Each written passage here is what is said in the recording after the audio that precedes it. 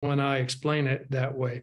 But there's a lot of intricacies. There's a lot of things that a person needs to know to be able to buy mortgage notes successfully. Frankly, can you earn more than 8% if you do it on your own? Maybe. If you can avoid making mistakes, you might be able to. But a lot of investors, they would rather just enjoy their life and get passive income and not be dealing with the intricacies of foreclosure laws in Texas and having to do workouts and loan modifications. But that's what's so powerful about working with Alamo. We get you your time back and we get you that passive income. Now, here's a question that I get asked from time to time by people: why bonds? People come to me and they say, there's so much inflation right now. Why in the world would anyone buy bonds? And this type of thinking is dangerous thinking. Frankly, it's very dangerous to think that way. But instead of me giving you my opinion, I'm going to talk about a Nobel Prize winning economist.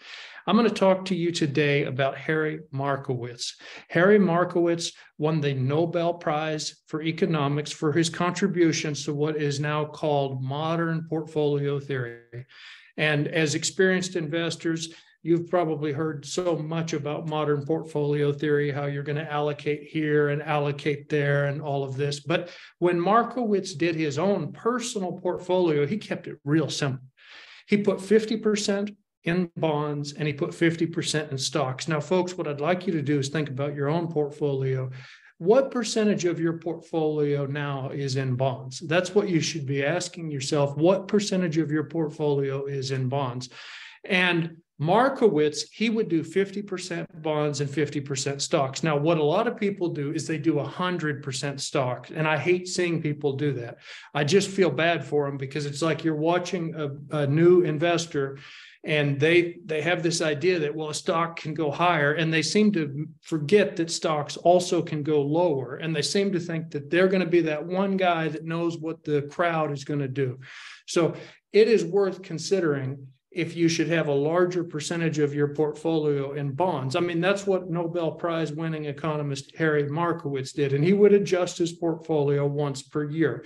I don't know how long it's been since you've adjusted your portfolio, but it might be something to consider. I just ask you to think about that. So, and he did that because he knew that there was going to be prices that went up and down. And if he was 100% in stocks and then the stock prices went down, well, that's pretty bad news.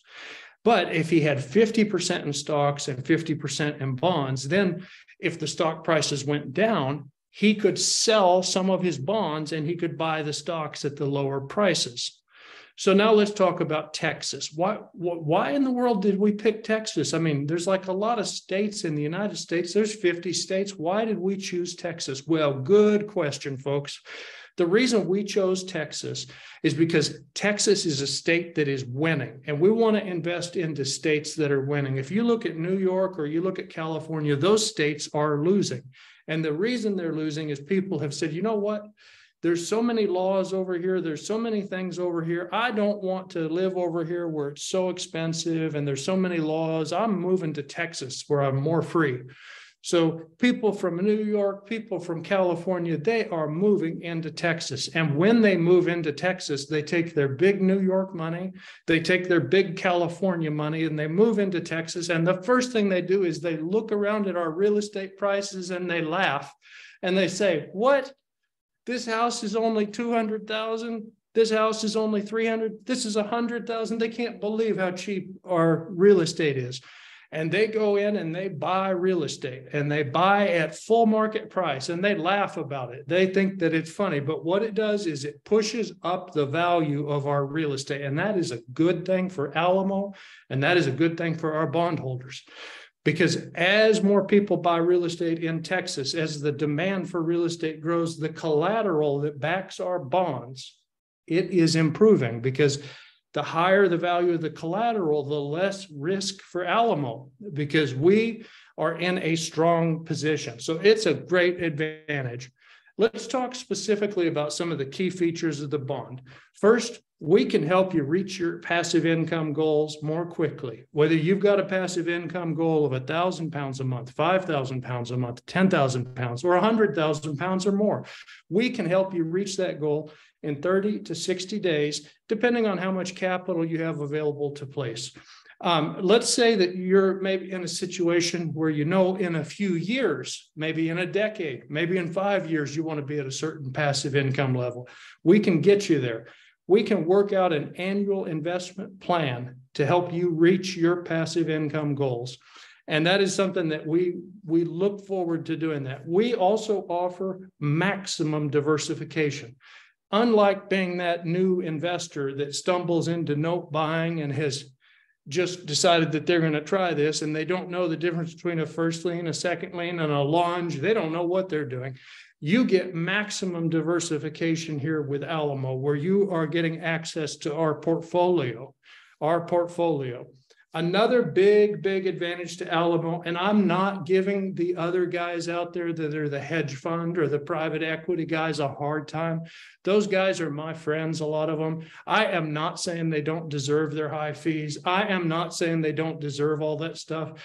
But I will tell you this, we do not charge our investors fees. So you'll never hear anything about a 2 and 20 from us. You'll never hear about all these expensive fees. We do business in a more simple manner where we're going to pay you 8% and we're going to earn more than 8%. And we're going to do that using the hard assets. I call it the gold standard, the hard assets that we have in place. So no fees. And I will say another thing, all that glitters in the world is not gold, my friends. I have seen a lot of these people that get sucked into these private equity deals where they think it's going to work so well. Listen, the reality of it is 1/3 of private equity, 1/3, 33.3% lose money. So 33.3%, the other third, they break even. And then the last third actually makes money. So you are stacking the odds against yourself if you're thinking for sure that you're going to be able to pick the right private equity deal. I'm not saying you can't, okay? You're a smart person. You're here. I know you're pretty smart. But I'm just saying that with this, it may not sound as fancy, but it's awfully nice to get your 8% and have your money working for you, not have any hassles compared to go chase double or triple your money. So that's something just to think about because loss can hurt us. Here's how it works. You invest $100,000, you're going to earn 8,000 pounds in a year. You invest $100,000 in 5 years, you're going to earn 40,000 pounds and get your 100,000 back. And then if you invest 100,000 pounds and you leave it for the longest term, the 50 years, you're going to get 400,000 pounds and then you're going to get 100,000 pounds back. So that is how it is calculated. We pay out biannually, twice a year. We make payments to you. Who should invest in the note? This is a great question. Well, I believe that an investment in the notes is suited to investors that are seeking an above average return on investment. So this is not for average investors. If you want to be average, then you can just buy a gilt. You can earn a 3.6%, 3.7%. You won't have to do anything. And you can sit back and say, I am secure. I have a gilt. I am secure. I don't see the inflation. I don't see the exchange rate. I am secure. I have a government guarantee. But if you're the type of investor that wants a real positive rate of return, our corporate income bonds are going to offer higher rates of interest by hundreds of basis points for many years into the future.